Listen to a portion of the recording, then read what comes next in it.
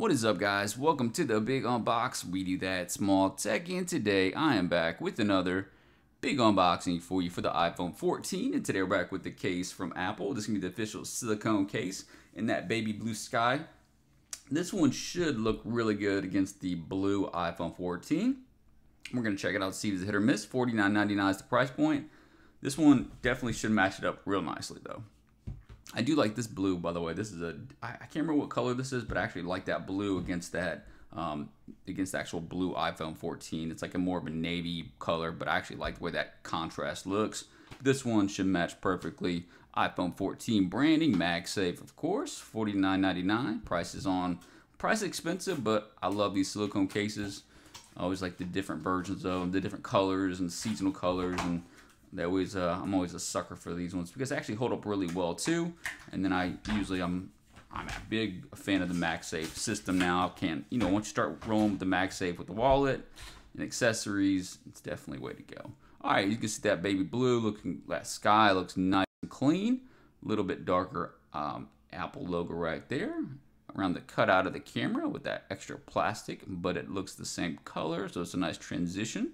Interior, the same exact color as well, but it feels very soft to the touch. Got the MagSafe right there, iPhone, and again, it goes all around the bumper as well, so you feel like you're getting some really nice protection for your 14.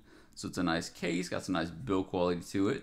In terms of overall, it'll get grippy. When you first get a silicone case and you slap it on, for the first day or so, it's going to be a little bit slippery, but that actually does wear a little bit. And it actually starts to get more grippy. So you'll find once you start wearing it more and more, it actually will feel better in the hands and a little more grippy. Now this particular color is interesting though. I know this blue, it's not going to show, it might show some lint and stuff like that. But I'm wondering if this one, because it's a little bit lighter, if it's outside of your jeans, will it start getting a little discolored? I'm not 100%. Usually they're pretty good, these silicone cases, but I tend to go for like medium colors. This one's a little bit lighter than what I usually go for, but we're going to check it out. Let's go and take out that beautiful blue, wipe it down like we do, shine it up real nice. There we go.